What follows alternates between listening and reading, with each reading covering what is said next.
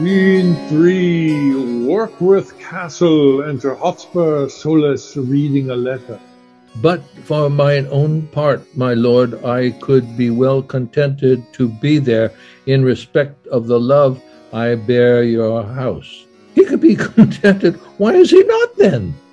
In the respect of the love he bears our house, he shows in this. He loves his own barn better than he loves our house. Let me see some more.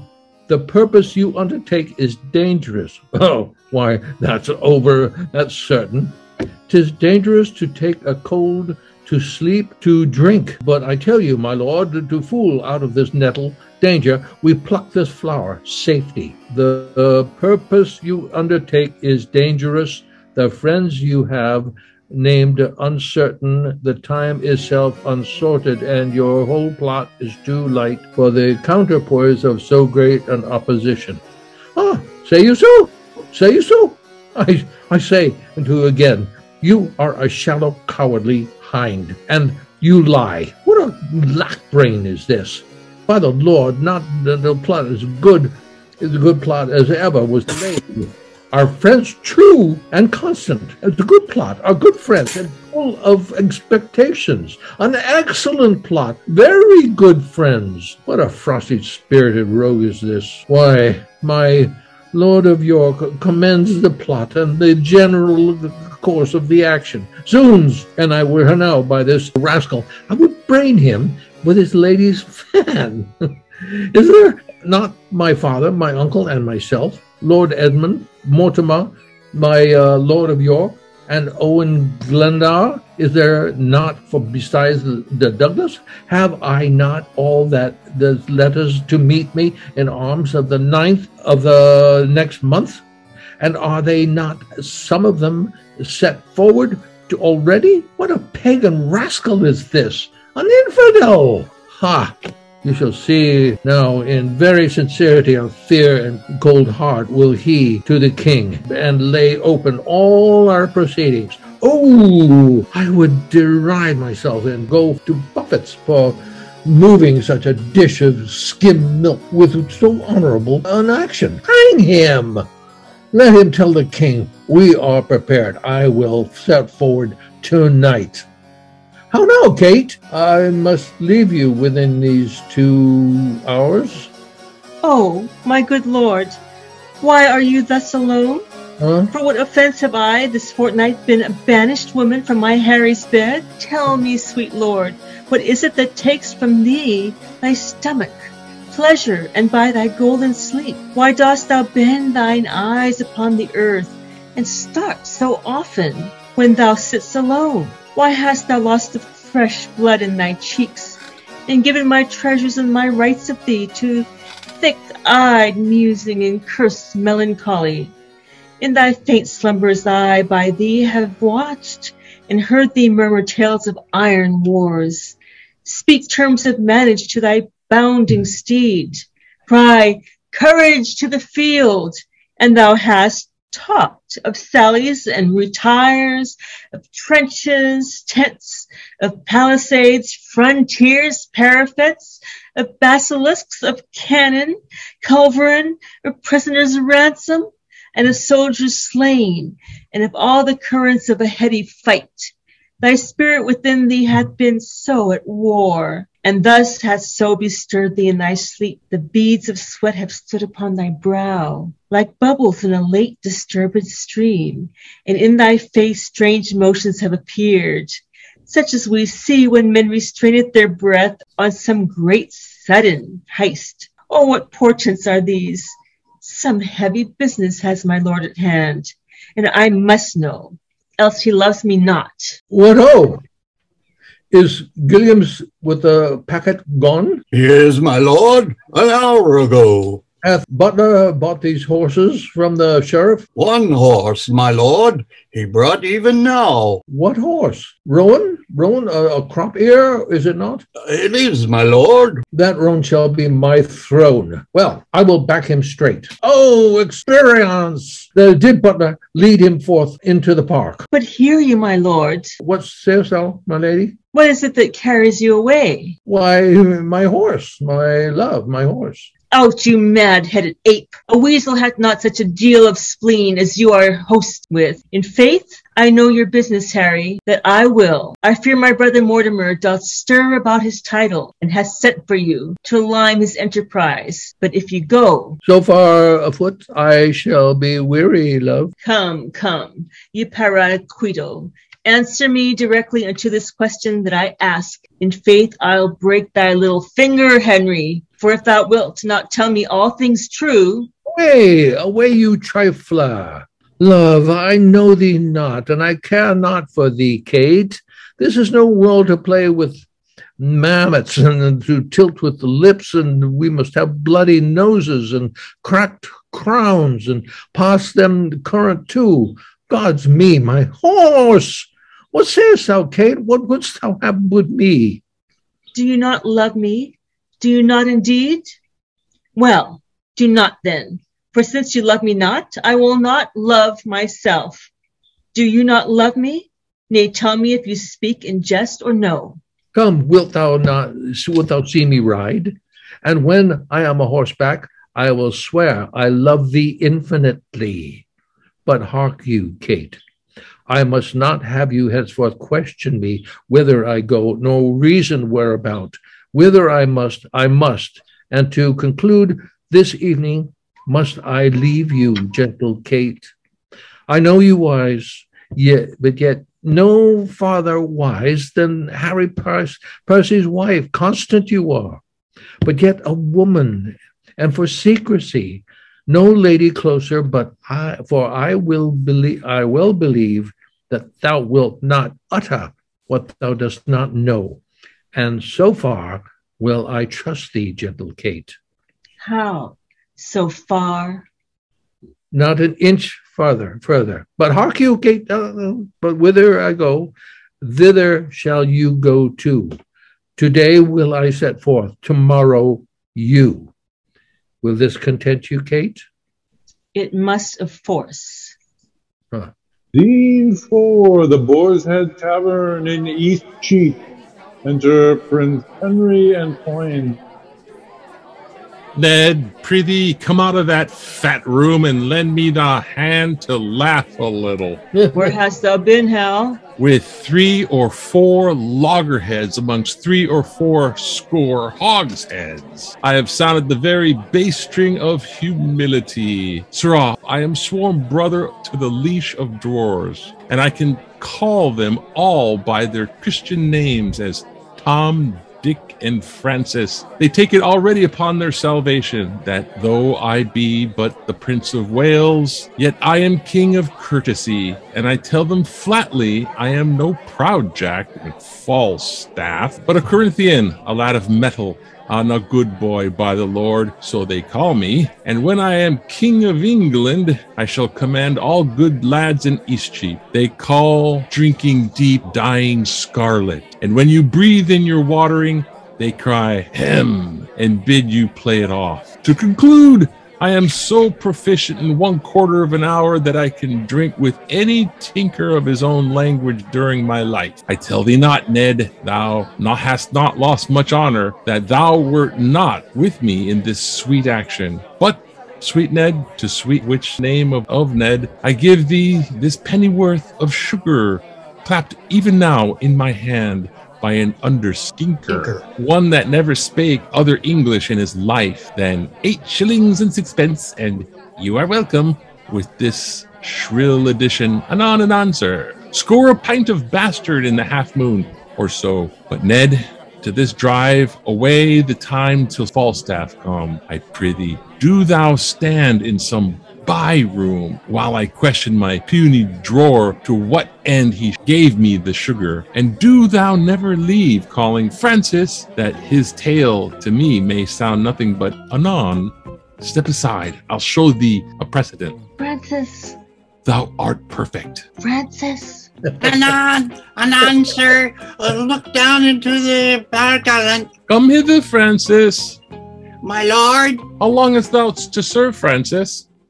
Forsooth 5 years, and as much as to be... Francis. Oh, anon, sir, anon. 5 year, by my lady, these long lease for the clinking of pewter. But Francis, darest thou be so valiant as to play the coward with thy indenture, and show it a fair pair of heels, and run from it? Oh, Lord, sir, I'll be sworn upon all the books in England I could find in my heart. Francis! Oh, anon, sir. How old art thou, Francis? Oh, let me see. About Michaelmas next, I shall be. Francis! Oh, anon, sir. Fear you, stay a while, my lord. Nay, but hark you, Francis, for the sugar thou gavest me twas a penny's worth, was it not? Oh, Lord, sir, I would it had been 2. I'll give you 3 for 1,000th pound. Ask me when thou wilt, and thou shalt have it. Francis! Oh, anon. Anon, Francis? No, Francis, but tomorrow, Francis, or Francis, a Thursday, or indeed, Francis, when thou wilt, but Francis. My lord? Wilt thou rob this leather jerkin, crystal button, not painted, agate ring, puke stocking, caddis garter, smooth-tongued Spanish pouch? Oh, Lord, sir, what do you mean? Why, then, your brown bastard is your only drink. For look you, Francis, your white canvas doublet will sully. In Barbary, sir, it cannot come to so much. Oh, what, sir? Francis! Away, you rogue! Dost thou not hear them call? Oh, anon.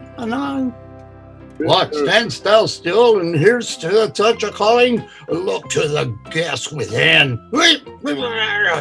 Oh, my lord, Sir John, with 6 more are at the door. Shall I let them in? Let them alone a while, and then open the door. Poins. Non, sir. Sirrah, Falstaff and the rest of the thieves are at the door. Shall we be merry? As merry as crickets, my lord. But hark ye, what cunning match have you made with this jest of the drawer? Come, what's the issue? I am now of all humors that have showed themselves humors since the old days of good man Adam to the pupil age of this present 12 o'clock at midnight. What's o'clock, Francis? Anon, sir. Anon. Sorry. That ever this fellow should have fewer words than a parrot, and yet the son of a woman. His industry is upstairs and downstairs, his eloquence the parcel of a reckoning. I am not yet of Percy's mind, the Hotspur of the North, he that kills me some 6 or 7 dozen of Scots at a breakfast, washes his hands, and says to his wife, "Fie upon this quiet life, I want work." "Oh, my sweet Henry," she says, "how many hast thou killed today?"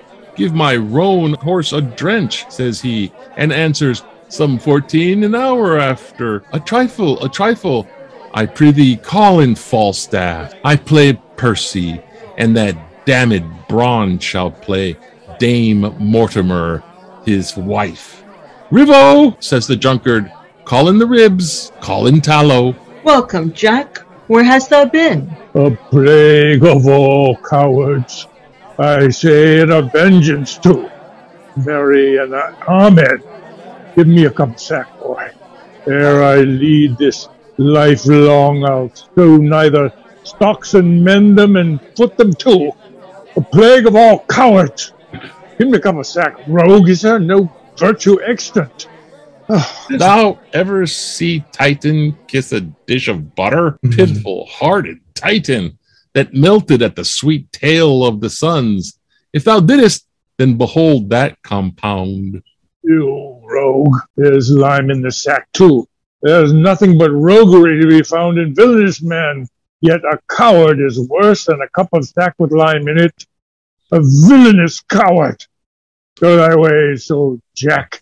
Die when thou wilt. If manhood, good manhood, be not forgot upon the face of the earth, then I am a shotten herring. There live not 3 good men unhanged in England, and one of them is fat and grows old. God help the while. A bad world, I say. I would I were a weaver. I could sing psalms or anything. Plague of all cowards, I say still. How now, Woolsack, what mutters you? A king's son, if I do not beat thee out of thy kingdom with a dagger of lath and drive all thy subjects afore thee like a flock of wild geese, I'll never wear hair on my face more. You, Prince of Wales. Why, you whoresome round man, what's the matter? Are you not a coward? Answer me to that, and points there. Zounds, you fat pouch, and ye call me coward. By the Lord, I'll stab thee. I call thee coward. I'll see thee hanged. Damn dare I call thee coward, and yet I would give £1,000 I could run as fast as thou canst. You are straight enough in the shoulders. You care not who sees your back. Call you that backing of your friends? A plague upon such backing. Give me them that will face me. Give me a cup of sack. I'm a rogue if I drunk today. O villain, thy lips are scarce wiped since thou drunkest last. Oh, it's one for that. A plague of all cowards. Still, I say. What's the matter? What's the matter? There be 4 of us here have ta'en £1,000 this day morning. Where is it, Jack? Where is it? Where is it? Taken from us. 100 upon poor 4 of us. What? 100, man? I am a rogue if I were not a half-sword with a dozen of them 2 hours together. I have escaped by miracle. I am 8 times thrust through the doublet, 4 through the hose, my buckler cut through and through, my sword hacked like a hacked handsaw, et signum. I never dealt better since I was a man. All would not do. A plague of all cowards. Let them speak. If they speak more or less than truth, they are villains and the sons of darkness. Speak, sirs. How was it? We 4 set upon some dozen 16 at least, my lord. and bound them.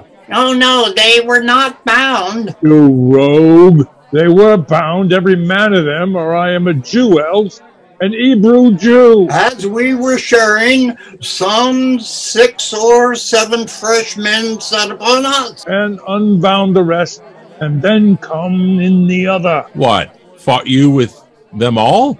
All. I know not what you call all, but if I fought not with 50 of them, I am a bunch of radish. If there were but not 2 or 3 and 50 upon poor old Jack, then I am no 2-legged creature. Pray God you have not murdered some of them. Nay, that's past praying for. I peppered 2 of them. 2 I am sure I've paid. 2 rogues in buckram suits. I'll tell thee what, Hal, if I tell thee a lie, spit in my face and call me whore. Thou knowest my old ward here. I lay, and thus I bore my point. 4 rogues in buckram, let drive at me. What? 4? Thou saidst but 2 even now. 4, Hal. I told thee 4. Aye, he said 4. These 4 came all affront, and mainly thrust at me. I made no more ado, but took all their 7 points at my target, thus. 7? Why, there were 4 even now. In buckram? Aye, 4 in buckram suits. 7 by these hilts, for I'm a villain else. Prithee, let him alone. We shall have more anon. Dost thou hear me, Hal? Aye, and mark thee there too, Jack. Do so, for it's worth the listening to. These 9 in buckram that I told thee of. So 2 more already? Their points being broken, Down fell their hose. began to give me ground, but I followed me close, came in foot and hand, with an end with a thought of 7 of the 11 I paid. Oh, monstrous. 11 buckram men grown out of 2. But, as the devil would have it, 3 misbegotten knaves in Kendall green came at my back and let drive at me, for it was dark, so Hal, that thou couldst not see my hand, thy hand. These lies are like the father that begats them, gross as a mountain, open, palatable, Why, thou clay-brained guts, thou naughty-pated fool, thou whoreson, obscene, grease, callow catch. What? Art thou mad? Art thou mad? Is not the truth the truth? Why, how cloudest thou know these men in Kendall green? When it comes so dark, thou couldst not see thy hand. Come, tell us your reason, sayest thou to this? Come, your reason, Jack, your reason. What, upon compulsion? Zounds, and I were the strappado or all the wrecks in the world, I would not tell you on compulsion. Give you a reason on compulsion. If reasons were as plentiful as blackberries, I would not give no man a reason upon compulsion, I'll be no longer guilty of this sin, this sanguine coward, this bed presser, this horseback breaker, this huge hill of flesh, this blood, you starveling, you elf-skin, you dried neat's tongue, you bull's piddle, you stockfish. Oh, for breath to utter what is like thee. You tailor's yard, you sheep, you bowcase, you vile standing talk. We'll breathe a while, and then to it again, and then when thou hast tried thyself in base comparisons, hear me speak but this. Mark, Jack. We too saw you four set on four and bound them, and were masters of their wealth. Mark now how plain a tale shall put you down. Then did we too set on you four, and with a word outfaced you from your prize, and have it, yea, and can show it you here in the house. And Falstaff, you carried your guts away as nimbly, with as quick dexterity, and roared for mercy, and still ran and roared as ever I heard bull calf. What a slave art thou, to hack thy sword as thou hast done, and then say it was in fight. What trick, what device, what starting hole canst thou find out to hide thee from this open and apparent shame? Come, let's hear, Jack. What trick hast thou now? By the Lord, I knew ye as well as he that made ye. Why, hear you, my masters, for it was me to kill the heir apparent. Should I turn upon the true prince? Why, thou knowest I am as valiant as Hercules, but beware instinct. The lion will not touch the true prince. Instinct is a great matter. I was now a coward on instinct. I shall think the better of myself and thee during my life, I for a valiant lion, and thou for a true prince. But for the Lord, lad, I am glad you have the money. Hostess, clap to the doors, watch tonight, pray tomorrow. Gallant lad, boys, hearts of gold, all the titles of good fellowship come to you. What, shall we be merry? Shall we have a play extempore? Content, and the argument shall be thy running away. No more of that, Hal. And thou lovest Oh, me. Jesu, my lord the prince. How now, my lady, the hostess? What sayest thou to me? Marry, my lord, there is a nobleman of the court at door would speak with you. He says he comes from your father. Give him as much as will make him a royal man, and send him back again to my mother. What manner of man is he? An old man. What doth gravity out of his bed tonight, or at midnight? Shall I give him his answer? Prithee, do, Jack. Faith, and I'll send him packing. Now, sirs, by a lady, you fought fair. So did you, Petto. And so did you, Bardolph. And you are lions too. You ran away upon instinct. You will not touch the true prince. No. Fie. Faith, I ran when I saw the others run. Faith, tell me now in earnest how Falstaff's sword came so hacked. Why, he hacked it with his dagger and said he would swear truth out of England, but he would make you believe that it was done in fight, and persuaded us to do the like. Yeah, and to tickle our noses with spear grass and make them bleed, and then to beshrubber all the garments with it.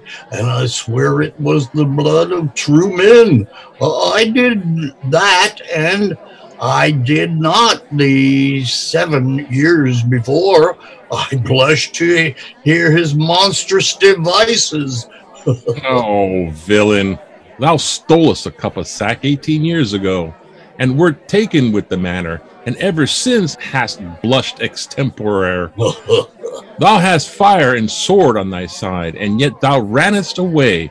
What instinct hadst thou for it? Oh, my lord, do you see these meteors? Do you behold these exhalations? I do. Oh, what think you they portend? Hot livers and cold purses? Choler, my lord, if rightly ta'en. No, if rightly taken, halter. Here comes lean Jack.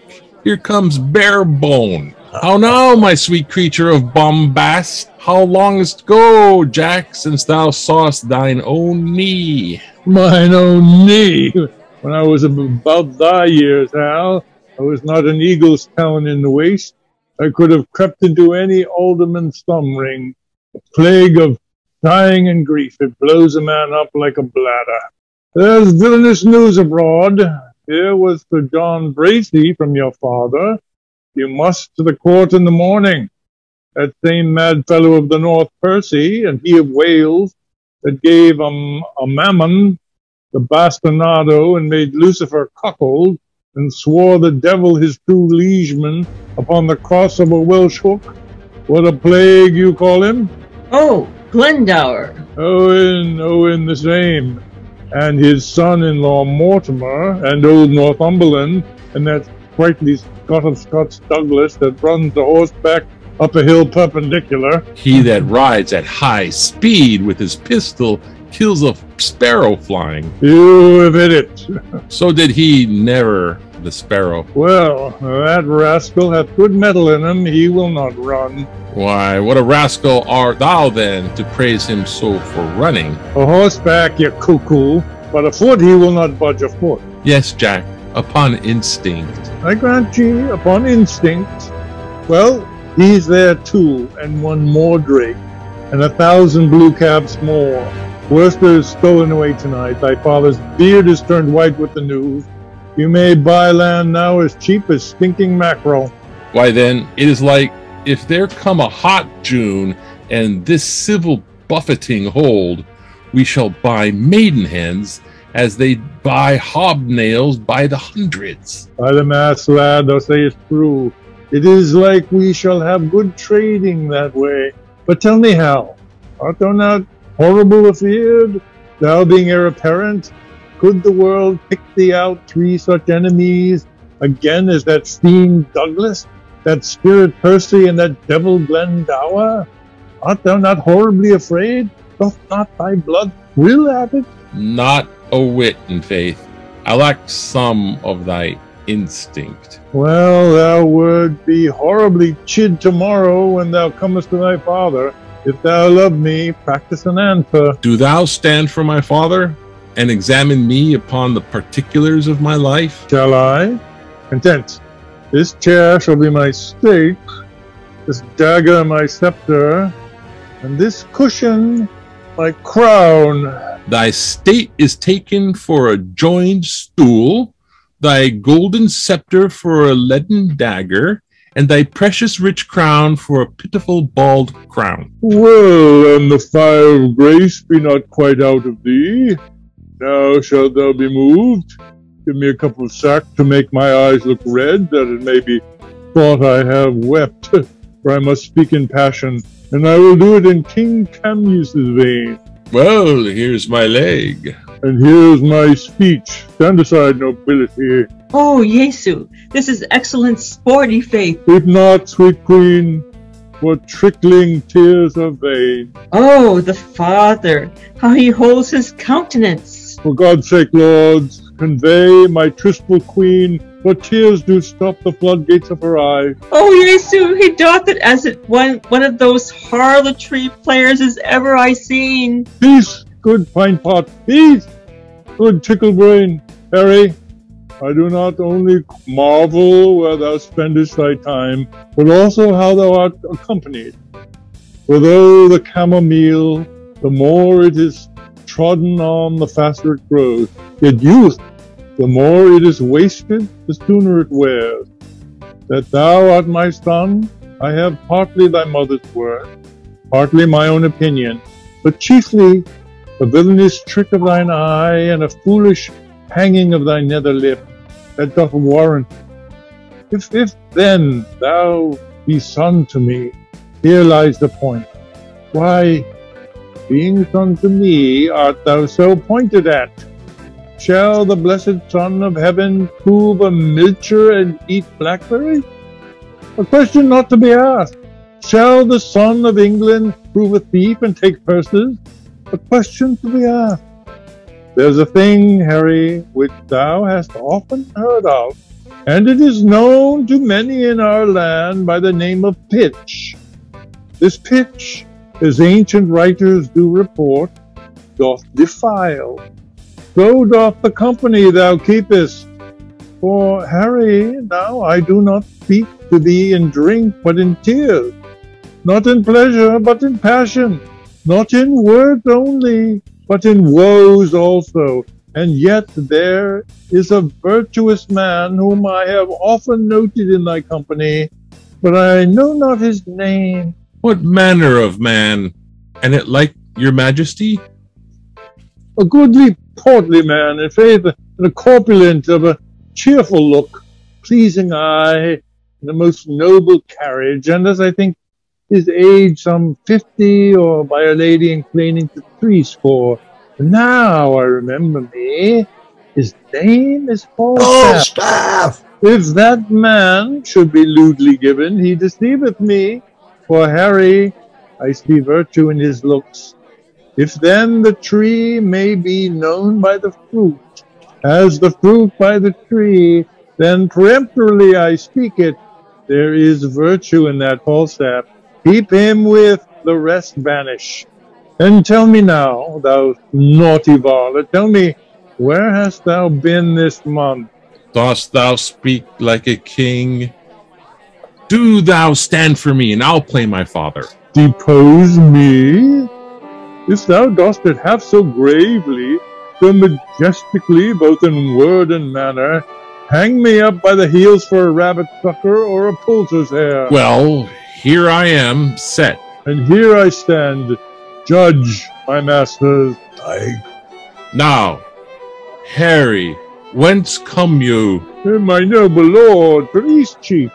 The complaints I hear of thee are grievous. Blood, my lord, they're false. Nay, I'll tickle ye for a young prince, in faith. Swearest thou, ungracious boy?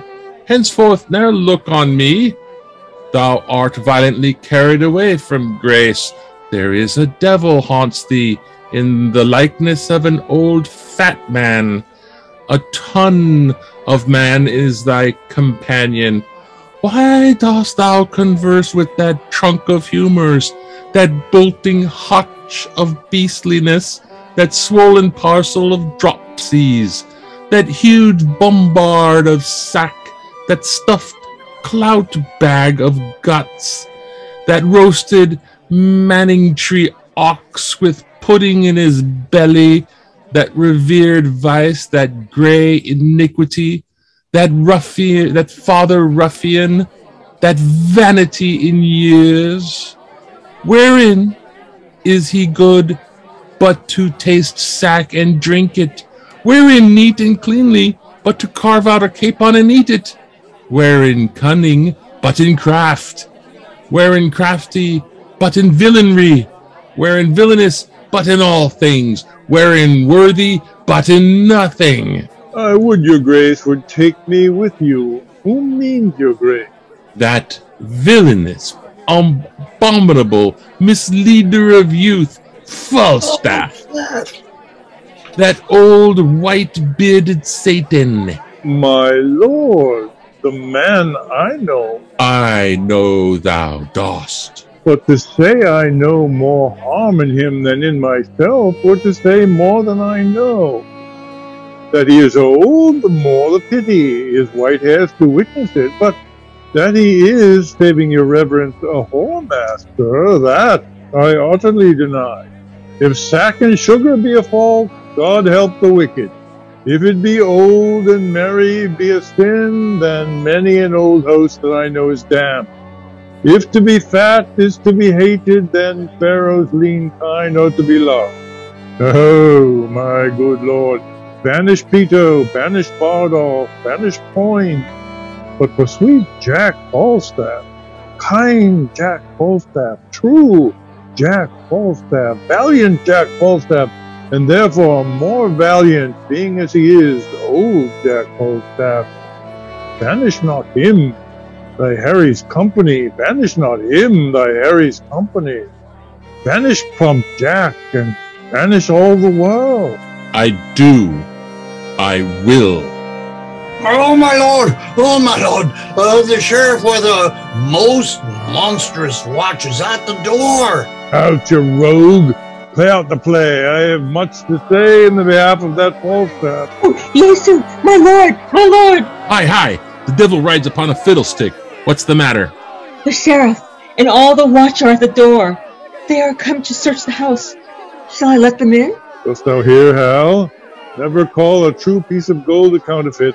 Thou art essentially mad without seeming so. Thou art a natural coward without instinct. I deny your major if you will deny the sheriff. If so, if not, let him enter. If I become not a card as well as another man, a plague on my bringing up. I hope I shall as soon be strangled with a halter as another. Go, hide thee behind the horse. The rest walk up above. Now, my masters, for a true face and a good conscience. Both which I have had, but their date is out, and therefore I'll hide me. Call in the sheriff. Now, Master Sheriff, what is your will with me? First, pardon me, my lord. A hue and cry hath followed certain men unto this house. What men? One of them is a well-known, my gracious lord, a gross, fat man. As fat as butter. The man, I do assure you, is not here. And for I myself at this time have employed him, and, Sheriff, I will engage my word to thee that I will, by tomorrow dinner time, send him to answer thee, or any man, for anything he shall be charged withal. And so let me entreat you to leave the house. I will, my lord. And there are two gentlemen have, in this robbery, lost 300 marks. It may be so. If he had robbed these two men, he shall be answerable. And so farewell.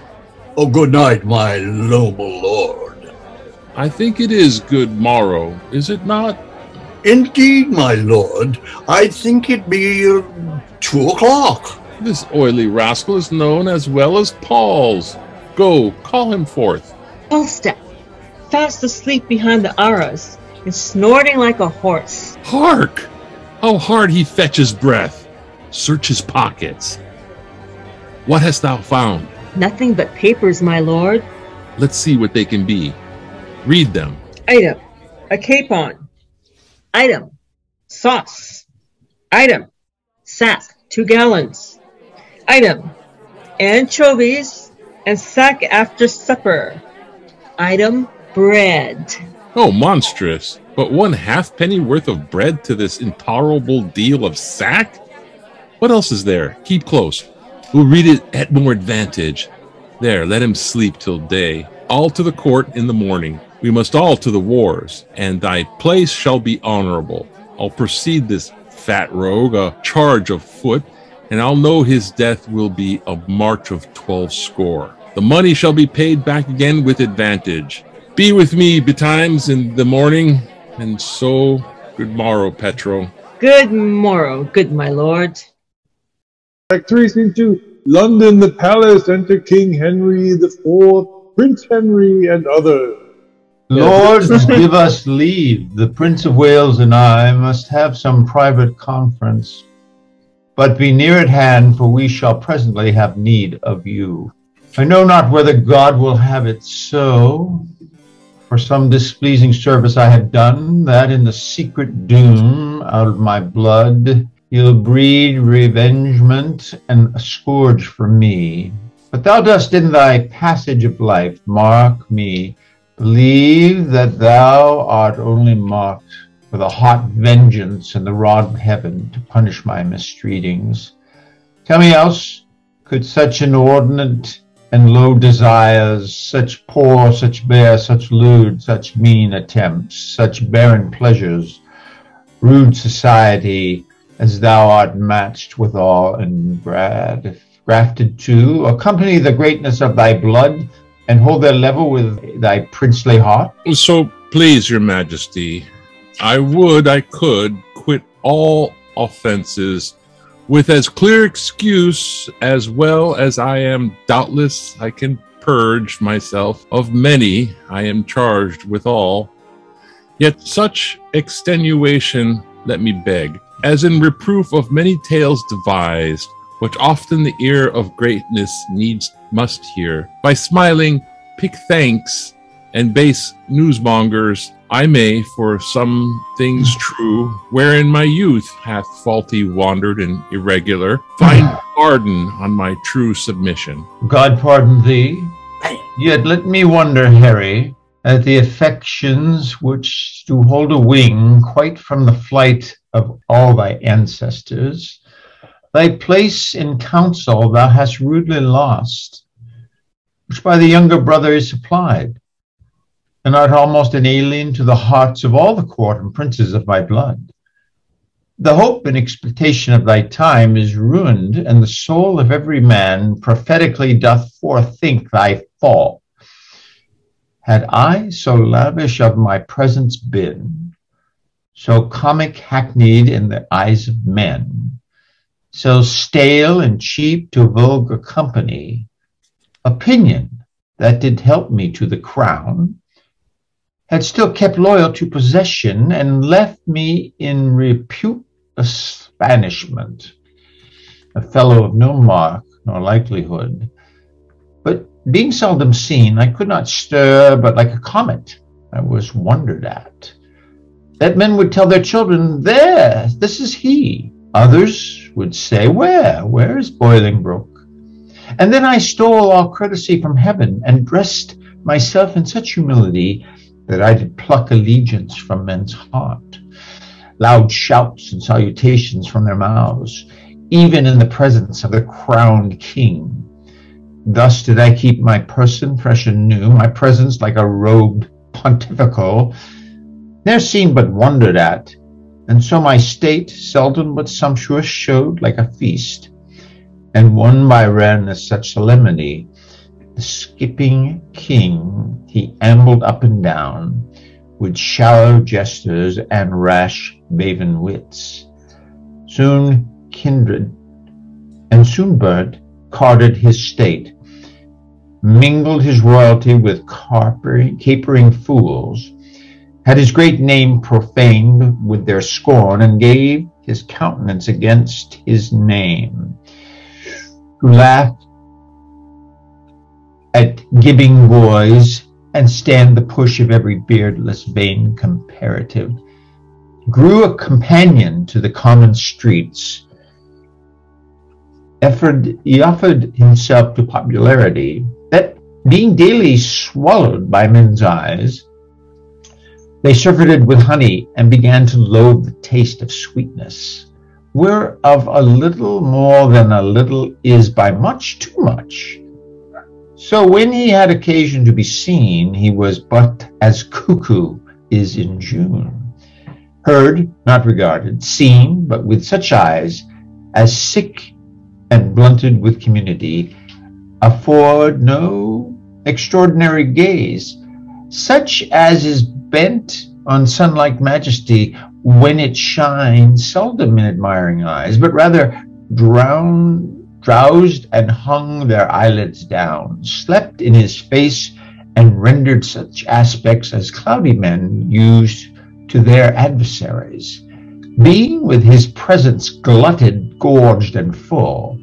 And in that very line, Harry, standest thou, for thou hast lost thy princely privilege with vile participation. Not an eye, but is aweary of the common sight, save mine, which hath desired to see thee more, which now doth that I would not have it do, bind itself with foolish tenderness. I shall, hereafter, my thrice gracious Lord, be more myself. For all the world, as thou art to this hour, was Richard then, when I from France set foot at Ravenspur, and even as I was then, is Percy now.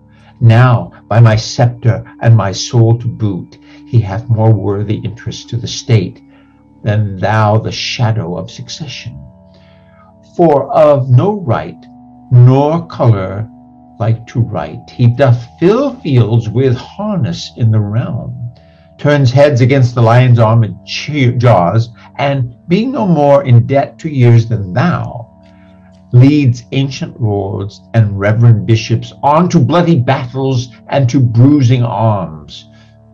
What never dying honour hath he got against renowned Douglas, whose high deeds, whose hot incursions and great name in arms holds them from all soldiers, chief majority, and military title capital, though all the kingdoms thus acknowledge Christ.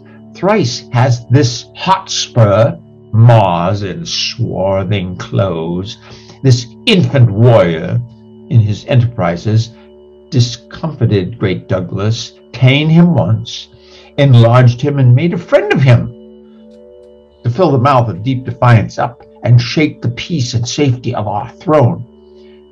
And what say you to this, Percy, Northumberland, the Archbishop's Grace of York, Douglas, Mortimer, capitulate against us, and are up?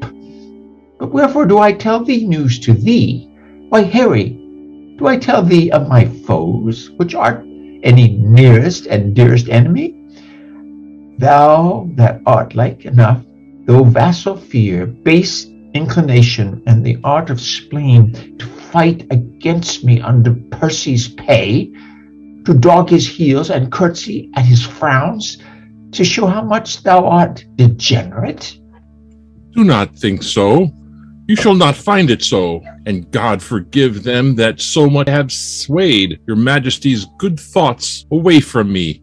I will redeem all this on Percy's head, and in the closing of some glorious day, too bold to tell you that I am your son, when I will wear a garment of all blood, and stain my favors in a bloody mask, which, washed away, shall scour my shame with it, and that shall be the day wherein it lights that this same child of honor and renown, this gallant Hotspur, this all-praised knight, and your unthought of Airy, shall chance to meet. For every honor sitting on his helm would they be multitudes, and on my head my shames redoubled. For the time will come that I shall make this northern youth exchange his glorious deeds for my indignities. Percy is but my factor, my good lord, to engross up glorious deeds on my behalf, and I will call him to so strict account that he shall render every glory up, yea, even the slightest worship of his time, or I will tear the reckoning from his heart. This, in the name of God, I promise here, the which of he be pleased I shall perform. I do beseech your majesty may salve the long-grown wounds of my intemperance. If not, the end of life cancels all brands, and I will die 100,000 deaths ere break the smallest parcel of this vow. 100,000 rebels die in this, thou shalt have charge and sovereign trust with therein. And now, good Blunt, thy looks are full of speed. So hath the business that I come to speak of, Lord Mortimer of Scotland, has sent word that Douglas and the English rebels met the 11th of this month at Shrewsbury. A mighty and fearful head they are, if promises be kept on every hand, and is every offered foul play in the state. The Earl of Westmoreland set forth today. with him my son, Lord John of Lancaster. For this advertisement is 5 days old. On Wednesday next, Harry, you shall set forward. On Thursday, we ourselves will march. Our meeting is Bridgenorth, and Harry, you shall march through Gloucestershire, by which account our business valued some 12 days hence. Our general force at Bridgenorth shall meet. Our hands are full of business. Let's away. Advantage feeds him fat, while men delay. Scene 3. Excuse me. I just got a text message asking me if I could come over early, like now. So I'm going to ask somebody if they would take over reading. Sorry about this, but I got to go. Hey, enjoy. Break a leg, Peter. Good luck on the audition. I had fun tonight. Good fun. Okay. Hope you memorize all your lines. Yeah. All my one line. Yes. Okay. Okay. Take care. Thank you. Remember, acting is reacting. There you go. Acting is real. It's real. That's right. Thank you. Scene 3. Eastcheap, the Boar's Head Tavern. Enter Falstaff and Bardolph. Bardolph, am I not fallen away vilely since this last action? Do I not bate? Do I not dwindle? Why, my skin hangs about me like an old lady's loose gown. I am withered like an old apple john. I'll repent, and that suddenly while I'm in some liking. I shall be out of heart shortly, and then I shall have no strength to repent. And I have not forgotten what the inside of a church is made of. I am a peppercorn, a brewer's horse, the inside of a church. Company, villainous company, hath been the spoil of me. Sir John, you are so fretful that you cannot live long. Aye, there it is. Come sing me a bawdy song. Make me merry. I was as virtuously given as a gentleman need to be. Virtuous enough, swore little, diced not above 7 times a week, went to a bawdy house once in a quarter of an hour, paid money that I borrowed 3 or 4 times, lived well and in good compass, and now I live out of all order, out of all compass. Why, you are so fat, Sir John, that you must needs be out of all compass, out of all reasonable compass, Sir John. Do thou amend thy fate, and I'll amend my life. Thou art our admiral, thou bearest the lantern in the poop, but 'tis in the nose of thee. Thou art the knight of the burning lamp. Why, Sir John, my face does you no harm. Oh, I'll be sworn, I make as good use of it as many a man doth of a death's head or a memento mort. I never see thy face, but I think upon hellfire and dives that lived in purple, for there he is in his robes, burning, burning. If thou wert any way given to virtue, I would swear by thy face. My oath should be by this fire, that God's angel. But thou art altogether given over, and wert indeed but for the light in thy face, the son of utter darkness. When thou rannest up Gadchill in the night to catch my horse, if I did not think thou hadst been an ignis fatuus or a ball of wildfire, there is no purchase in money. Oh, thou art a perpetual triumph, an everlasting bonfire light. Thou hast saved me 1,000 marks in links and torches, walking with thee in the night betwixt tavern and tavern. But the sack that thou hast drunk me would have bought me light as good, cheap as the dearest chandlers in Europe. I have maintained that salamander of yours with fire any time this 32 years, God reward me for it.